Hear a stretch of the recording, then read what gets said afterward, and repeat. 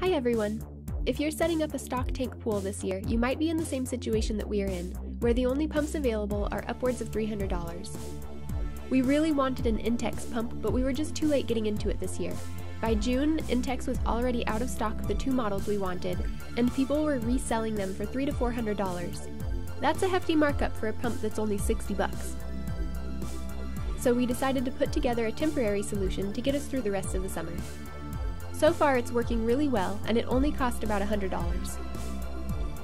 We got this household filtration system at Home Depot, 2 3/4 inch male adapters, 2 rolls of 5/8 inch inner diameter, 7/8 inch outer diameter vinyl tubing, and 4 little hose clamps.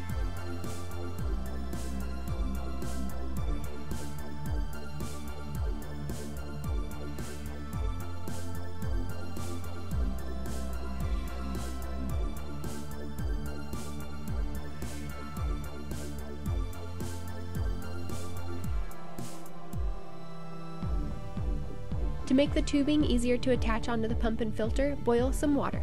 You want it nice and hot. Then put the hose clamp on the end of the hose and submerge that end in the water for a short while, maybe 30 seconds. This makes the tubing more pliable and you can wiggle it right onto the filter. Use the hose clamp to secure it.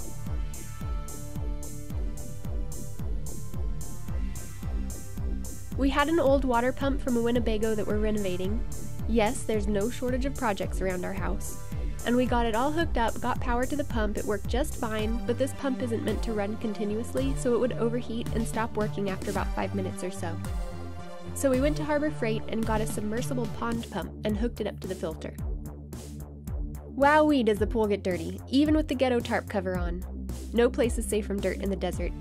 So we run the pump and filter for a few hours each day, and you can really see how much dirt the filter is picking up. Before we start it up, we clean the filter. It's really easy to do. The hardest part is turning this lever off. Then press this red button on the side to release the pressure. Unscrew the canister and hose it out, and hose off the filter really well.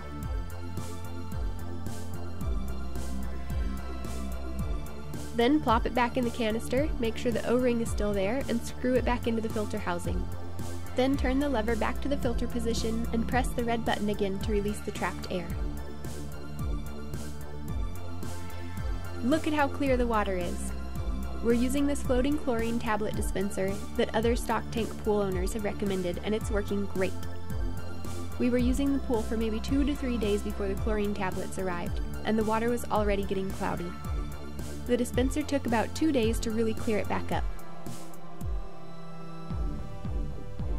This floating dispenser has a little door on the back, so you can control the amount of chlorine that it'll dispense. You can have all these little holes open, or you can even turn it all the way off, which is what we're going to do. Then the chlorine will just dissolve out of the holes on the bottom, and that should be all we need. We got this fun little ducky temperature gauge, and he's telling me our water is about 87 degrees. It hasn't gotten hotter than that, but if it does, we can leave the cover off overnight and it'll drop about 10 degrees. Another thing that's happening is the pool noodles shrink. In the morning and sometimes in the afternoon we'll come out and there are big gaps between the noodles. It's very strange. So that's our pump and filter setup. It's not very attractive, but at least it's keeping the pool clean and usable this season. Hopefully next year we can start early enough to get a more permanent pump and filter setup. I ordered some bamboo fencing, so in the next video in this series I'll show you what we do with that.